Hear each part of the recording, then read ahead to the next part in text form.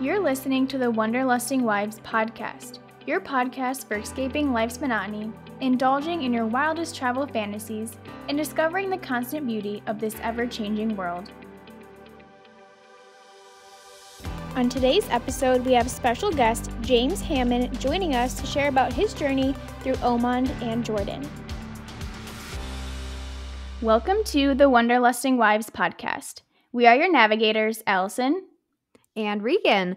Welcome to another week of the Wanderlusting Wives podcast, another Travel Tuesday coming right at you. For those of you who might have been here in season 2, we are still calling this Travel Tuesday, even though we do not have Wildcard Wednesdays anymore. But we just love the idea that every other Tuesday you're going to be getting an episode that has some really great new content. And we've been having some amazing guests already. We have an amazing guest lined up for you today. We're really excited to jump into our conversation and get some new destinations in the mix here. But before we get going on that, I do want to give Allie just a quick second to plug our social media. Same as the past couple seasons, but Instagram is at Wanderlusting Wives, Twitter at Wanderlust Wives, and then Facebook, Wanderlusting Wives Podcast. We also have a Gmail, which is really great if you'd like to reach out to us. That is wanderlustingwives@gmail.com.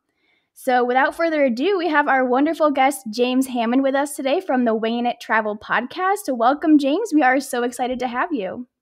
Regan, Allie, how are you doing? Great to be on the show and very privileged. I know you guys.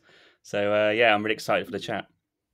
Yeah, we're so excited to have you here. And we love your podcast. So tell us a little bit about your podcast. Where can our listeners find you on social media, on your podcast? Give us like a brief little synopsis of what they can expect from your podcast. Yeah, podcast is Winging It Travel Podcast, all about travel, but long format, I think is fair to say. So my podcast interviews are probably an hour and a half to 2 hours. So they're fairly long. So if you're a short form sort of podcast audience type person, then it's not for you. But yeah, for long format, interview people every week or every other week. I'm trying to play with a new format at the minute. So it's about people's travel stories, travel lifestyle, travel philosophies, speak to different people like yourselves, like podcasters, travel podcasters, or digital nomads, full-time travelers, I guess like authors, journalists. So yeah, extreme travelers. So I kind of cover an eclectic array of traveler. And yeah, it's just about casual anecdotes, stories, tips, and having fun. It's probably the best way to describe it. I think that's what's so great about podcasting is that it's just fun. Like you're making content for people who also want that content, like there's podcasts for everybody, which is what's so cool about it. And if it's a long form or if it's a short form, there's something for everybody. So I think that's really cool what you're doing and trying different things out and whatnot. But I just kind of want to get started with just a little bit about you and your travel background a little bit, your travel philosophy, just like why is travel important to you? Good question. So yeah, back in the day, so I'm going to go back a bit, probably 13, 14 years ago, if you like, 2010, I was doing my degree in music. So I have a degree in music, believe it or not. And halfway through, I was like full on music. I'm going to be a musician. And then halfway through that, I had a bit of a change of heart and I went to Australia to watch cricket. So I know Americans don't like cricket because it's too long. I get it. It's 5 days. I understand. But I love cricket. So I went to watch cricket in Australia with a couple of my friends and I couldn't believe Australia as a place existed. So then I spoke to a random guy in the audience, like in front of us, who's watching the cricket.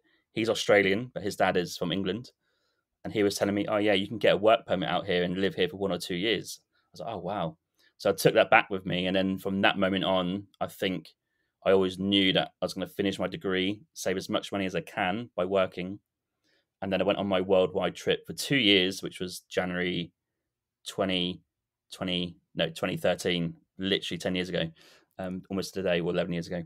Wow. So yeah, that was like the big trip with like Asia, Australia and South America in 2 years. So that kind of kicked off the Wanderlust. And I guess back in the early 20s, more hedonistic travel, much more partying and stuff. But now 10 years later, it's a bit different, a bit older, a bit slower, and a bit more wise, I think. So I'm a bit more of a worldly traveler now, I think.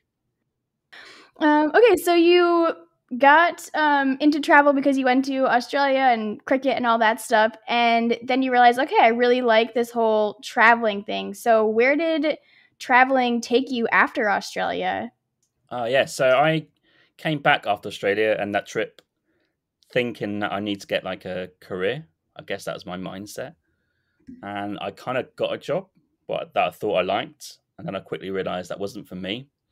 So then I just saved some more money again and went to India in 2016 for 3 months. And then came back, probably had the same thought process, some relationship stuff, all that sort of stuff going on. And then I met my current partner in 2016.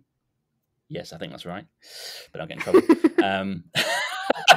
And then we decided quite early on, even though it was like quite a new relationship, that she would like to travel as well. And so would I, again. So we agreed to go to New Zealand on a work permit to work.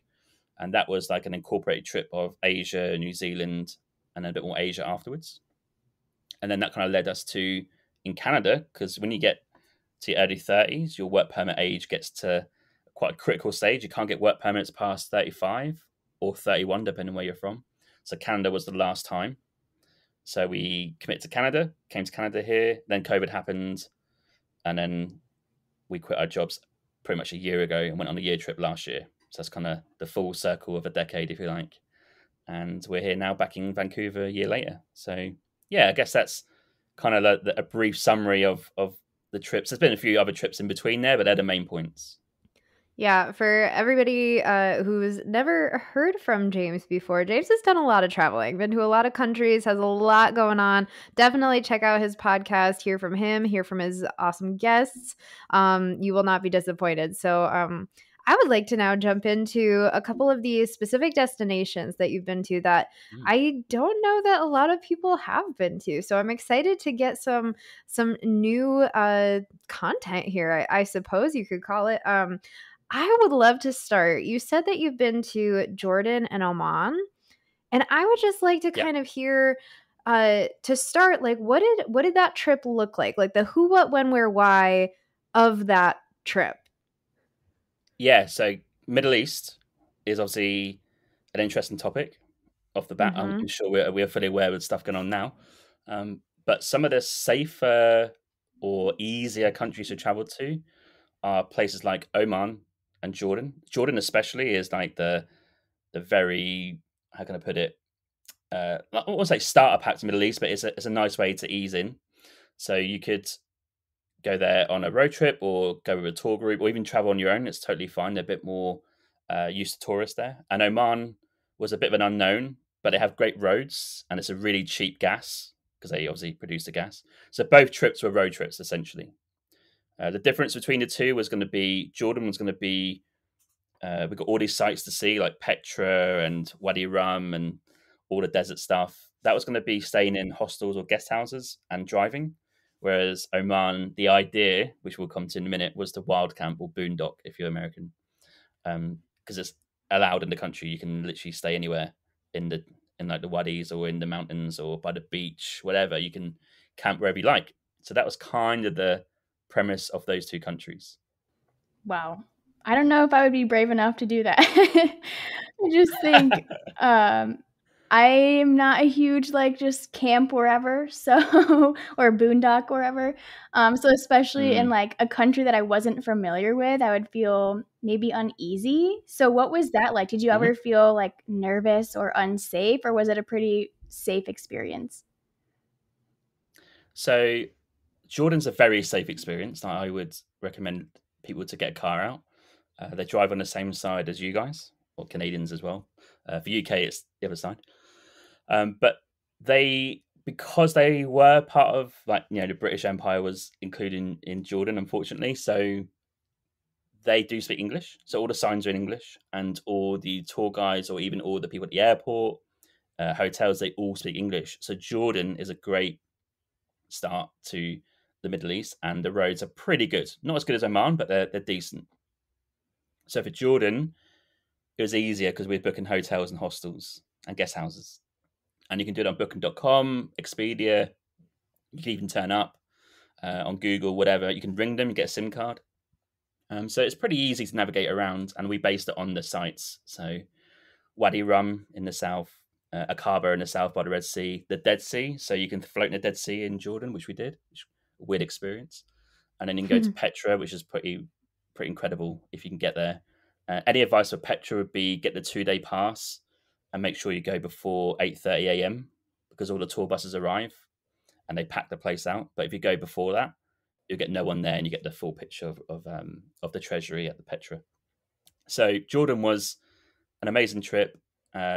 Not too expensive, but slightly expensive if you compare the currencies. It's quite a strong currency, and it's an easy way to go around. Restaurants are easy. Now, the caveat for us is we went during Ramadan, so it made it slightly trickier. But that only means you can't find places to eat during the day. Maybe occasionally you might find like some hotels with like a license to, but otherwise during Ramadan you got to accept that cafes are closed for pretty much all day, so sunrise to sunset. Apart from Petra is open for food because they cater to tourists. And then Oman was wild camping in Oman is an interesting one, right? Because the rule is you can sleep anywhere, and we went in May, just before summer. Now straight off the bat, too hot, way too hot. 30, 35 degrees, went down to maybe 20 in the night. So we had our car and our tent, and it's eerie because no one's camping this time of year because it's just a little bit too hot and there's no one about. It is a strange feeling, totally safe, but eerie. And Omani nationals are really nice. They'll help you. They can speak English as well. And also, they don't mind people camping as long as you clear up, respect the rules. So the beach is incredible. The mountains are incredible. The oasis in the middle of the deserts are incredible. And Muscat is the place you'd land to get your hire car. So, yeah, not really too much planning pre-trip. Just arrived, got the car, looked at the best things to see and do, and drove there for 10 to 14 days on both countries, really. Jordan was easier because they have more sites to see. And Oman is bigger, so you have to factor that in. Yeah. So I actually have a question about being there during Ramadan. Yeah. Like, because of the timing, were you able to be a witness to or be involved in any of the like cultural celebrations or anything like that was happening during that time, or did you not see too much of that? So the best thing to do culturally, if you want to get involved, is book yourself in for iftar. Yeah. So what I would advise people to do is book a restaurant that has iftar, which basically means when the sunset hits, they're going to have this huge buffet of food.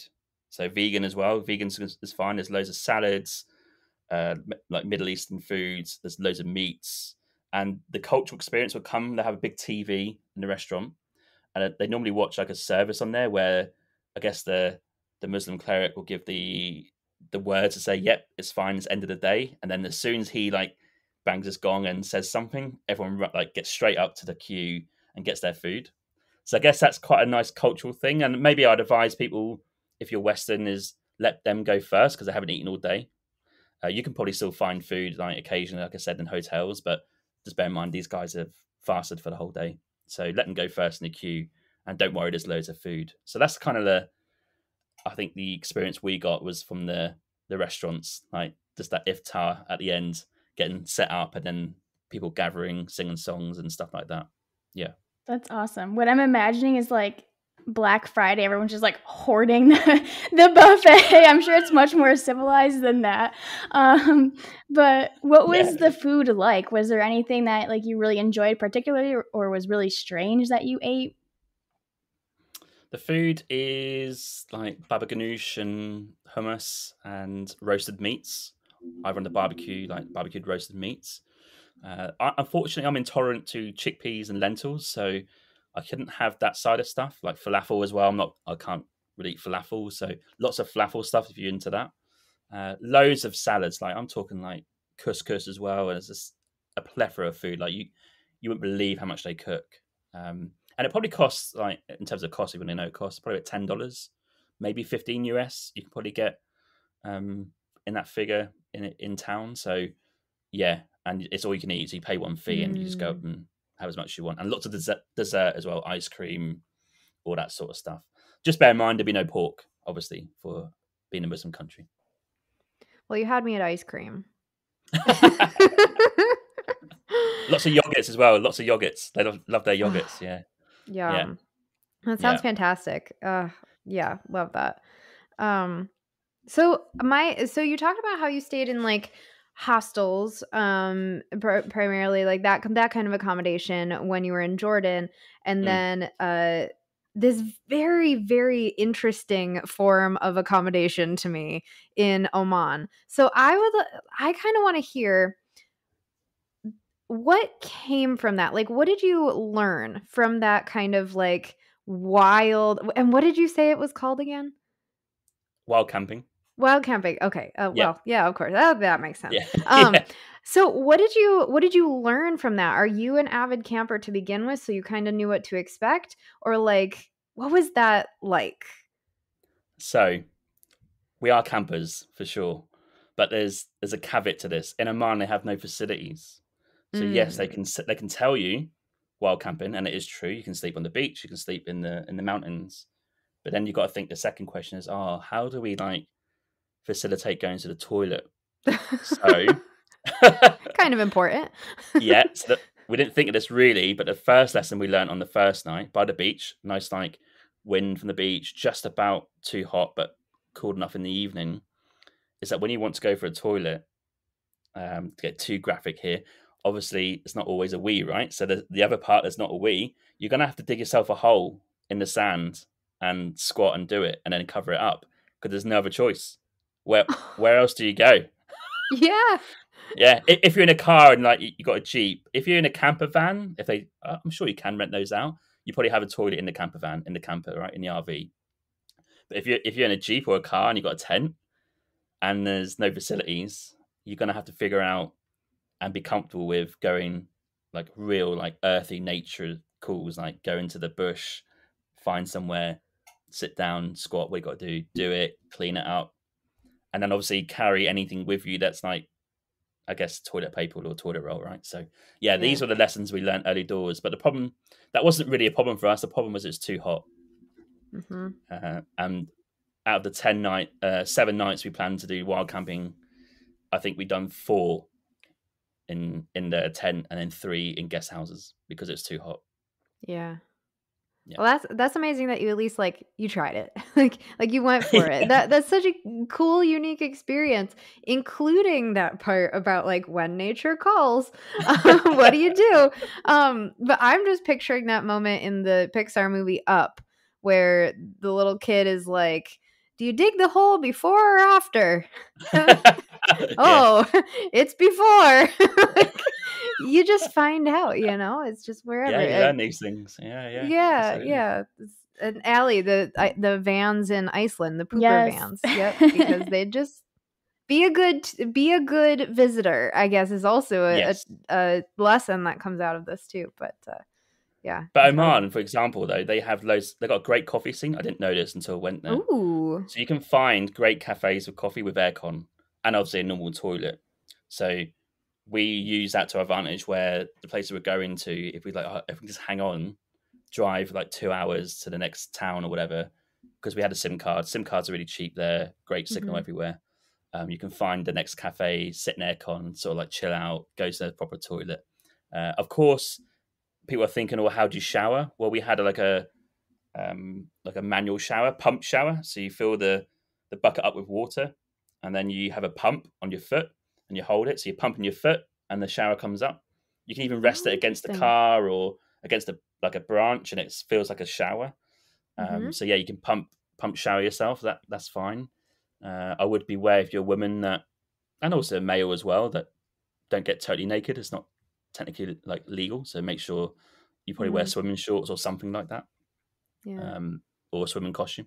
But yeah, that's how we kept sort of clean for the week. But as I said, we went to guest houses in between, so I had a proper shower. But yeah, a lot of lessons learned. I think that the interesting moment is when we camped on the beach on Mazira Island in the south, and we saw turtle marks on the sand.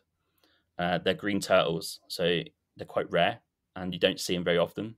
They're huge. We saw one. They're huge. They come out from the ocean, lay their eggs, and they go back in during the night. and I think it was like, I don't know, 10 feet from our tent, like really close. But we didn't know. Obviously, you don't hear them in the night, but that's quite weird to think that this creature was coming towards our tent. Oh my Yeah, gosh. And I mean, a pretty cool. turtle, you think like, oh, turtles. But when it's a huge turtle. Green turtle, yeah, they're huge. Yeah.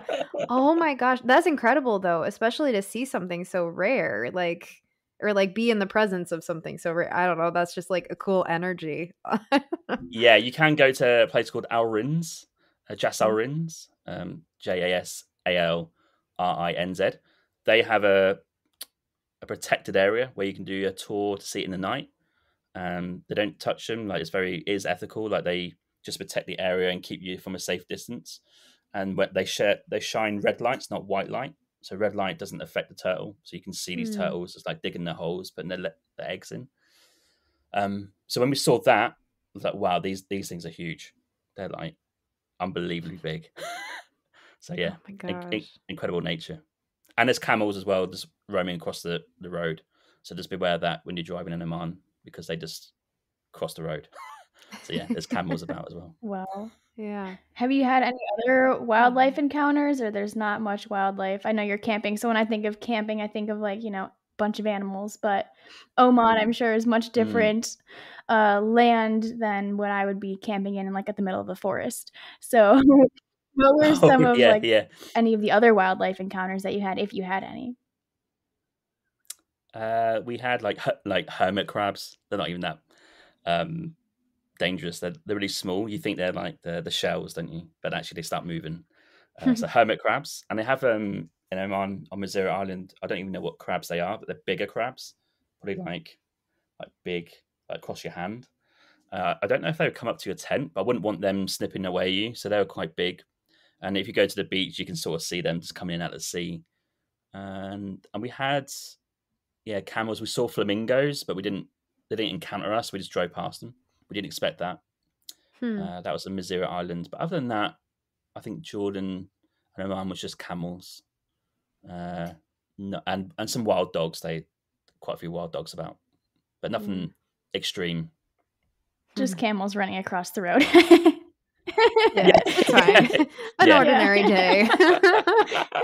I'll send you some pictures. You can have awesome. a look. It's quite funny. Yeah. Yeah, I've got a video of them crossing. Yeah. Amazing. So, but Oman's got great roads. It's cheap petrol. They all speak English. Muscat is an easy place to be. Great hotels if you want to do it that way. But you can also rent a Jeep out and go and drive and camp anywhere you want. So yeah, it's a great country to check out, and it's huge. So give yourself a bit of time. that's fantastic. So a trip like this, like, how did you pack for the trip? Because you also said like you had this shower contraption. So how did you research and plan and pack for a trip like this? Yeah, great question. So we arrived with just our backpack, but I found out through another traveller in Oman that there's a British guy who lives in Muscat called Chris Nomad. Nomad's not his name, but his name is his company. So Chris Nomad. Put that in Google, and he has all these types of equipment. So you can rent Jeeps from him, cars, tenting equipment, all this like packaged together so it fits in your car. So we picked up in Muscat, went for a week, came back after a week and drop it off to him. So yeah, it's just a fixed price. You rent this stuff off him.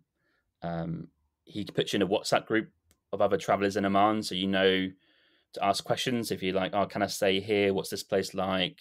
Is anyone jumping on the ferry or going to this place? So that there's a WhatsApp group where you connect with fellow travelers for that week. So we had a few contacts just in case we need to ask questions. So yeah, he's a great guy, and he'll get you sorted out if you need anything to camp with. There's also, if you don't go May, if you went like now, where it's like peak season, there's so many travelers there. So I would book in advance because now is peak season because it's not too hot.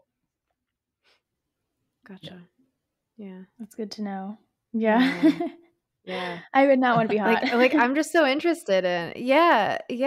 And I have so many people, that's the only time they can travel. So now I'm like, okay, as I plan my travel for the rest of my life, I got to work this in January at some point. So my next question, I guess, would be like, So what were the things to do? Was it mostly like the nature of it all, or were there those things to do? What were the highlights from that aspect? Yeah, so highlights were what I said before, Ras Al Gins. So go to the Green Turtle Sanctuary, pay for a tour. Great guys down there. And there's a hostel or guest house just outside the gates. It's quite cheap. I think he knocked some money off for me because he knew Chris. So like, if you know Chris, you seem to get money off these places. So just to tell me you know Chris. So yeah, that was a highlight, seeing the Green Turtle. We went to a place called Bimar Sinkhole. So Bimmah Sinkhole. It's easy to get to. It's right by the sea, and it's free. All things in Oman are free everywhere, apart from the tour for the Green Turtle. So Bimar Sinkhole is just the huge, like little, not little. It's like a big hole right next to the sea, but it's like a little oasis because there's like a little pond in there, and you can just go and swim. And it's like warm water, mostly Westerners, so you can jump in with your bathing suit. It's fine. You can park up and just chill out in this like really like idyllic water for like an hour or two. That was a highlight. Muscat as a city is a great place to go and check out their big mosque, should I say? I think it's called Jabus. I can't remember the name of the big mosque. Just put big mosque in Muscat. We walked there, and it's free to get in, but you do need to cover up shoulders and knees for male and female. But yeah, that's free, and that's an amazing architecture. And in Muscat, they have huge malls, shopping malls. So if you need a bit of westernized food or aircon, they're great to go to. And then we went to the south to Mazira Island, which is like going to, and imagine like the Maldives with the beaches there, because the beach is incredible. It's like that white sand, blue water. You get the ferry to there from the mainland. The ferry is very cheap, like $7 or $8 for the car. It's a bit chaotic. There's no like rules. You just drive on and just park on. But as long as you've got a ticket, you're fine. Or if you're a foot passenger, just walk on. So Mazira Island is great. You can camp on the beach or stay in a few guest houses there. I think that's pretty much Oman, I'd say. And then we went to, you can go to the mountains to Jebel Shams. And we went to Wadi Khalid, which is like an oasis in the middle of the country. So yeah, lots of swimming in hot weather in these like oasis places where it's like desert for miles, and then you suddenly see some trees, and then it's like, oh, they're palm trees, and there's like a bit of water there, and there's probably a couple of cafes to have a coffee or an iced coffee and go and do a nice little swim. And overall, the coffee scene in Oman was amazing. Like Nizwa in the middle is like a historic city, Nizwa. And that was 40 degrees, so that was quite hot. But they have like lots of forts there you can go and check out. And they are paid, unfortunately, but not too much. So yeah, go and check out some forts and have some amazing coffee. There's one cafe I want to recommend. It's in Bala. So you go to Bala, Bhla, go to the fort. And next to that fort pretty much is a coffee place called Kadam. So it's Kadm. And it's like you get your own little room in this like souk. You walk down the souk, turn right, own little room, the door, they bring you coffee to you. You got this like little exclusive Middle Eastern room. It's so nice. So yeah. That sounds amazing. Yeah. It sounds like everything I want. Give me a room, give me the coffee. It's gonna be good. Aircon. Yeah. Yeah, amazing. Yeah. Yeah. Actually, I have a question on the coffee. How does it differ? Like, what made it so good? God, that's a great question. Because we found a few in Muscat that were okay.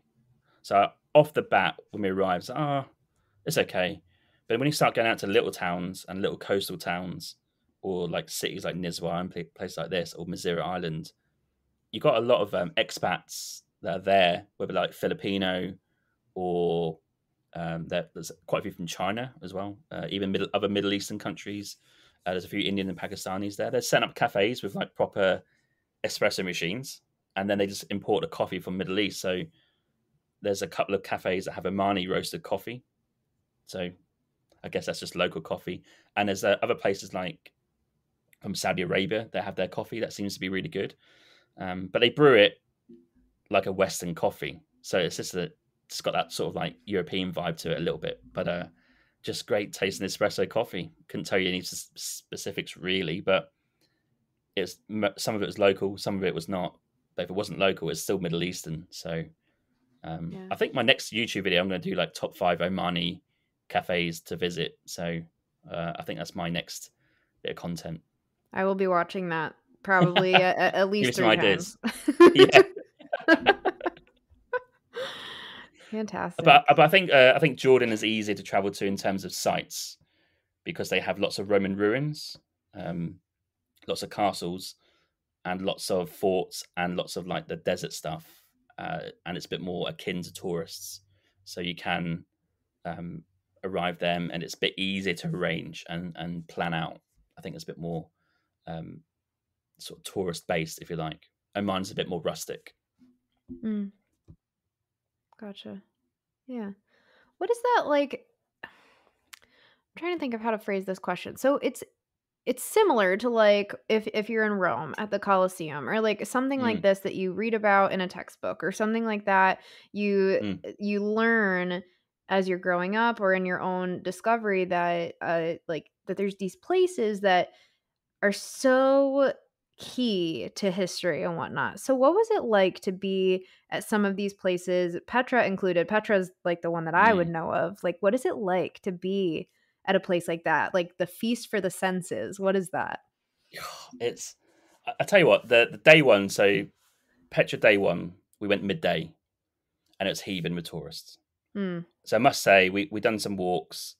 It was a hot day. I liked it, but I didn't love it because it was just too busy. So then next day too, we're like, no, we're going to go at like 6:30 a.m. when it opens, and we're going to go there before all the tourists arrive. We only stayed 5-minute drive from the guest house. You park your car, and when you walk around those, like, it's quite hard to explain, but it's all within rocks. So it's all wavy rocks like this, and you're weaving in and out, and it's like cool because the sun doesn't come through yet.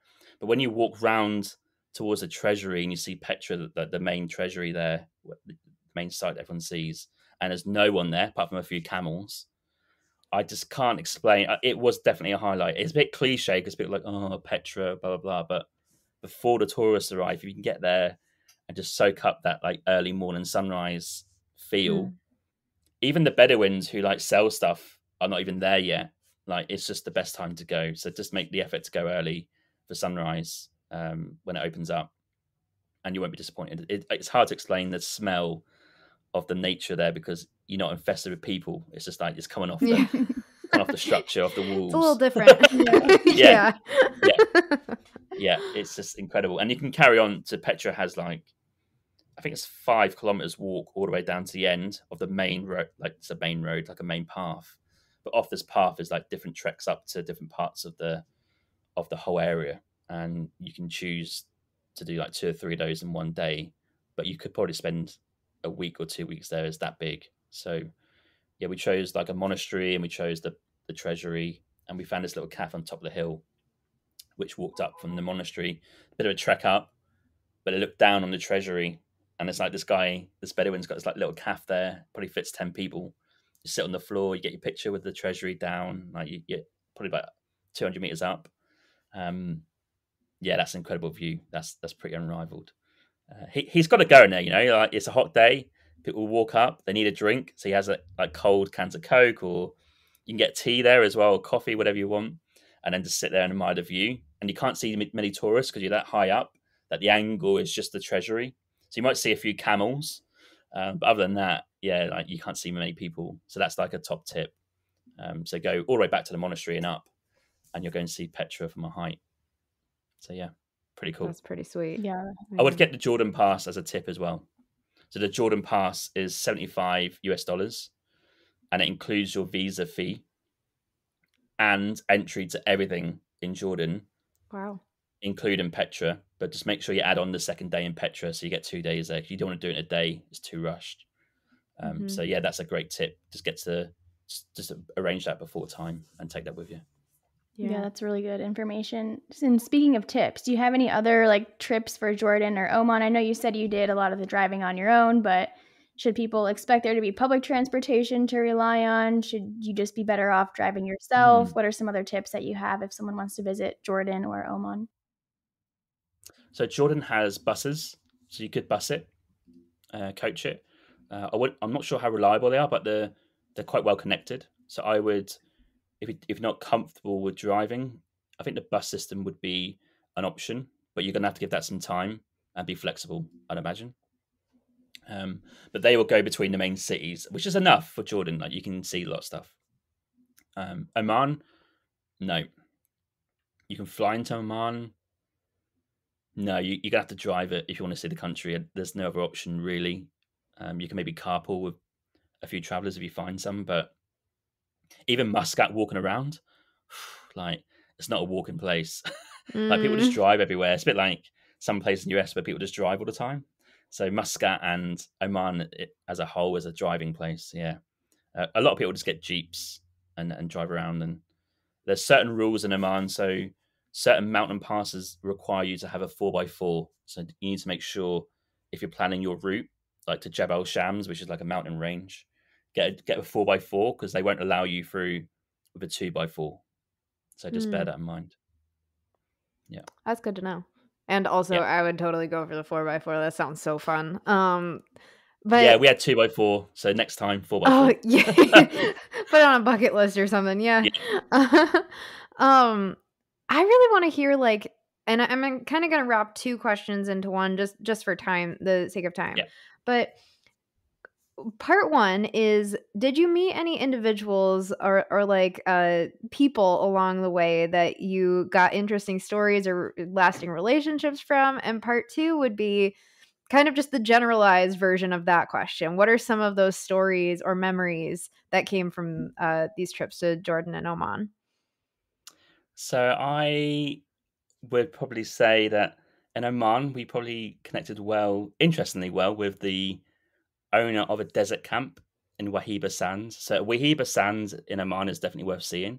It's expensive, so you're going to have to pay for it. But essentially the trip is the Omani sort of camp owner, if you like. He picks you up and he drives you through the desert, and you stay at this camp in the middle of the desert, middle of nowhere. And he was talking to us about his life and how COVID was a tough time because the government did not help Omani people. They kind of said, you've got to deal with it yourself, like if you're losing business. So he was explaining that, like, his business took a bit of a hit, but then he's slowly recovering a few years later. So he studied in England at university. Now, Omani's dressed in that long white, like, robe type thing with the head crown thing on the top, like the red and white, sort of like, it's like a scarf thing, right? It goes around the top. So my question was like, oh, did you dress like that in England? I don't think he did. I think he just dressed a bit more casually. But in Oman, they dressed very traditionally. So that guy was a nice guy. So we got to chat with him with a cup of tea. He offered some fruit and tea, and we sat in his like tent in the middle of the desert and had a chat with him. And I met on that tour 2 other people from Belgium, and they were like funny people. The older, like mid-50s, they're teachers, I think. One was a teacher, one was a doctor. And yeah, he still messaged me. Like, he can't speak English that well, the teacher guy. He's called Claude. And but he likes taking his students to the Middle East for like trips about history. So sometimes he asks, is this place safe to go? I'm like, I don't know from a kid's perspective. But he keeps asking me these questions, but he's a nice guy. So we talk about the tour that we did, and we done some sand bashing on that tour. I don't know if you know sand bashing, but they take you in a Jeep and they sort of like drive up these dunes like really fast and up like angles like that. So go up and down. So we've done some of that. Yeah, that's pretty cool. And then in Jordan, I think I remember speaking to the owner of a cafe, because I love their coffee.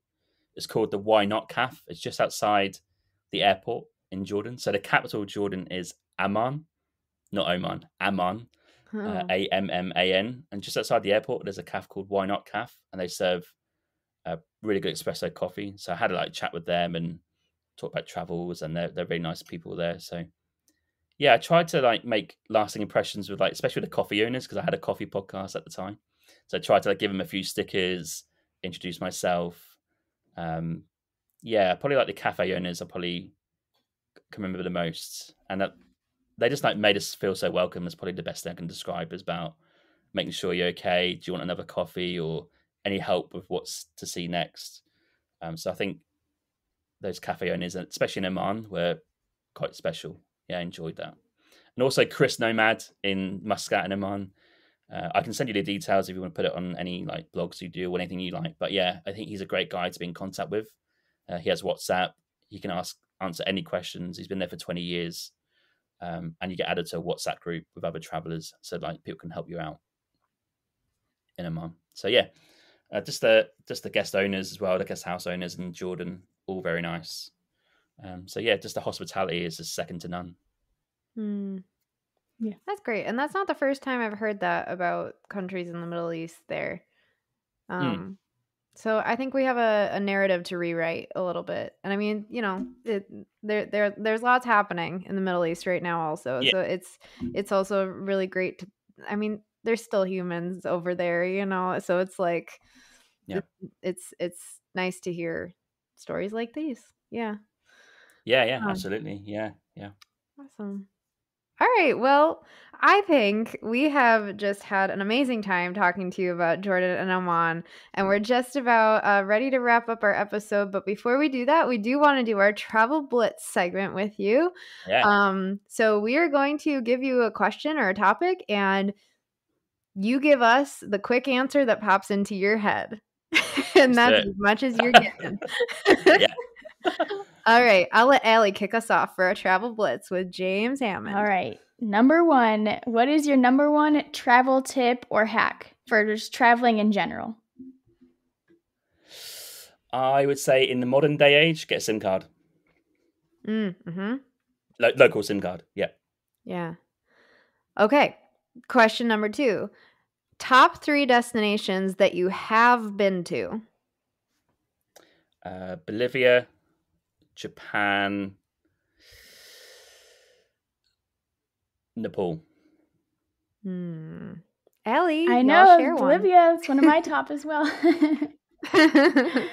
All right, question number 3. What are 3 top destinations that you want to go to? So Bhutan this year is going to happen, and Sri Lanka is going to happen this year, and then the third one would probably be Colombia. Very fun. All right, question number 4. What's the strangest thing you've eaten while traveling? Strangest / disgusting. Probably. Oh, I've got 2 answers really. Can I give you 2 answers? Sure. Why not? Okay. First answer is I went to Ukraine a long time ago in 2012, before all the troubles now, and we went to a local wedding. Got invited. Don't know how that happened. And as a welcome gift, they gave me pork fat. Grim. So that's the grimmest thing I think I've eaten. And of course, Koh San Road in Bangkok, I've eaten a scorpion when I was a bit drunk. So. Wow. bit salty. Very salty, yeah. Yeah, wow. Ooh. All right, well, I guess our last question on that note, the top thing you can't travel out, obviously besides like a toothbrush or, the essentials, what's something you can't travel without? God, that's a great question. Right now, as a traveler today, it will have to be my noise cancelling headphones. That's I'm not a big fan of like walking around new places with the headphones on. I mean, just if you're in hostels or like you're on a flight or a train, you just need to or do a bit of podcast work. They're key just to focus for could be 5 or 10 minutes or an hour. I think they're key these days. That's a really good one. Oh, that's such a good answer. Yes, absolutely. Awesome. Well, James, we have had a great time chatting with you on today's episode. Thank you so much for sharing with us. Yeah. Amazing. Yeah, I really enjoyed myself. I think you guys are doing great things. So really honored to come on. And I look forward to hopefully you guys coming on my podcast and learning more about you guys and see what your thoughts are about travel, where you've been, and reciprocate the interview. That'd be great. Yeah, we would love that. Great. And make sure you follow James's podcast on social media, Winging It Travel Podcast, and check him out wherever you listen to your podcast. You will not be disappointed. Thanks, guys. Thanks for tuning in to the Wanderlusting Wives podcast. Come escape with us again every other Tuesday for Travel Tuesdays. Don't forget to give us a subscribe and a follow on all of our social media and wherever you listen to your podcasts. And until next time, wander on.